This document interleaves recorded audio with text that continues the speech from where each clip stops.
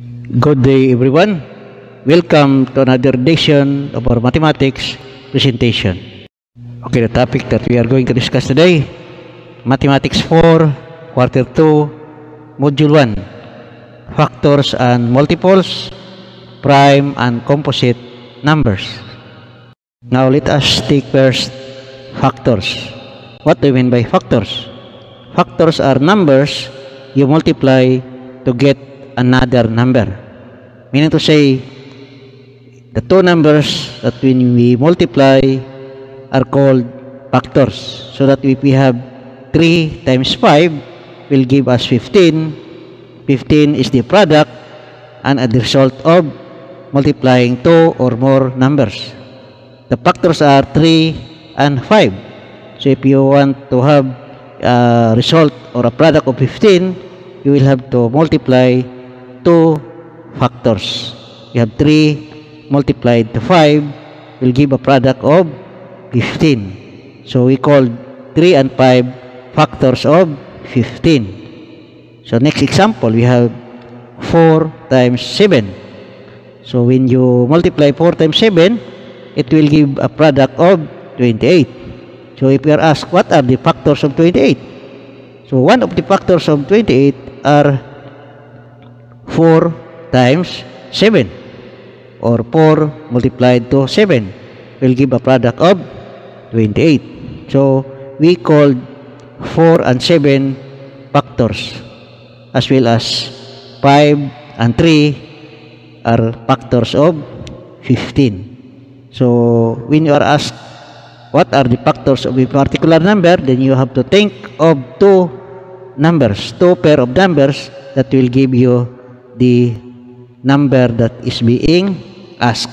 If you are asked about what's the factor of 15, then you will multiply 3 times 5. 3 and 5 will be the factors of 15. And you are asked about what is the factor of 28, then you will have 4 times 7, or 4 and 7.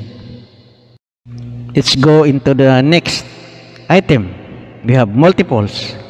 Now what does the word multiples mean? Multiples is a number that can be divided by two or more numbers, meaning to say a number which is divisible by two or more numbers is what we call multiples. It can be divided by two or more numbers. Okay, first example, we have 42. 42 is a multiple of 2, 3, 6, and 7. Why do we say that it is a multiple of 2, 3, 6, and 7? It's because 42 can be divided by 2 exactly without remainder. So much also with 3. You can divide 42 by 3 still without remainder. About 6. Still 42 is divisible by 6 and divisible by 7. Therefore, 42 is a multiple of 2, 3, 6, and 7. So we have another number. We have 36. So 36 is a multiple of 2. Can be divided by 2 exactly without remainder. It is also divisible by 3. How about 4? It can be divided by 4. You have 36 by 4. You will give 9. How about 6? Still divisible by 6. 36 by 6 will give us 6. How about 9? 36 divided by 9 will give us 4. How about 18? 36 divided by 18 will give us 2. How about 12? Still, it is divisible by 12. So, 36 is a multiple of these numbers. So, we call this multiples because this number is divisible by 2 or more number. Okay, next number we have 52. 52 is a multiple of 2, 4, 13, and 26. How do we know that this is a multiple of 2, 4, 13, and 26? We simply say that this number is a multiple of 2 because it can be divided by 2 exactly without remainder. How about 4? So it can be divided by 4 exactly without remainder. So 52 divided by 4 will give us 13. So how about 13? Of course, 13 is the factors of 52, because if you multiply 4 times 13, you will get 52. So 26. 26 is 1/2 of 52. Therefore, we can divide 52 by 36. So this is what we call multiples. A number that can be divided by 2 or more numbers. Okay, let's take on now prime numbers. Now, what is this prime numbers? What are these numbers that are called prime numbers? Now, prime numbers are numbers whose factor is only 1 multiplied by itself. Meaning to say, that number has no other factor except 1 multiplied by itself. Example, you have 2, 3, 5, 7, 11, and 13. So these numbers is called a prime number. Why do we call these numbers are prime numbers? Its factor is only 1 multiplied by itself. Okay, let's take this. What are the factors of 2? There is no other factor for 2 except 2 times 1. So how about 3? Still, no other factor except we multiply 3 times 1. No other factor. 5, still 5 times 1. 7, still we only have 7 times 1. 11, factors of 11 is 11 times 1. Factors of 13, we have 13 times 1. So these are some of the example of numbers that are called prime numbers. Okay, let's go to the next one. We have composite numbers. So what are those numbers which are called composite numbers?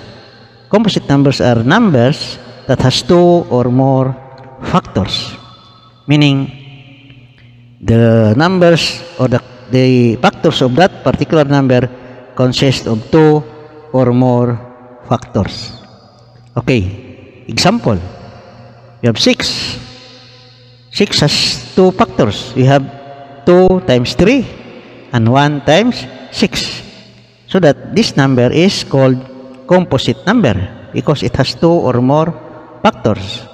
How about 8? 8 has 2 factors also. We have 1 times 8 and 2 times 4. How about 10? 10 has 2 factors also. 1 times 10, 2 times 5. How about 12? 12 has 3 factors. We have 2 times 6, 3 times 4, and 1 times 12. 14 has 2 factors. 14 times 1, 2 times 7. 16 has 3 factors. We have 2 times 8, 4 times 4, and 1 times 16. So these are just some of the example of composite numbers. Numbers that has 2 or more factors. Let's take some of the items in your module, particularly in your assessment. So we have 54. So what are the pair of factors of 54? So when we talk of pair of factors, 2 numbers being multiplied to get a product of 54. So first we have 2 times 27. Result is 54. Next we have 6 times 9. Result will be 54. Next we have 1 times 54. Still the product is 54. So these are what we call pair of factors. 2 numbers that will give us a product of 54. So what are the list of factors for 54? What do you mean by list of factors? These are numbers being used when you are going to find the product that will give you 54. So we have 1. 1 is being used as a factor of 54 when you multiply 1 times 54. Okay, next factor we have 2. 2 is a factor of 54 when you multiply 2 times 27. you have 6, you have 9, you have 27, and 54. These are list of factors for 54. Okay, another number still taken from your assessment. Okay, you have 38. What are the pair of factors for 38? So we have 38, 1 times 38, and 2 times 19. So these are the two pair of factors when you are to look for the pair of factors of 38. Two numbers in multiplied that will give us a product of 38. So what are the list of factors for 38? So we use 2, we use 1, 19, and 38. So these are what we call the list of factors for 38.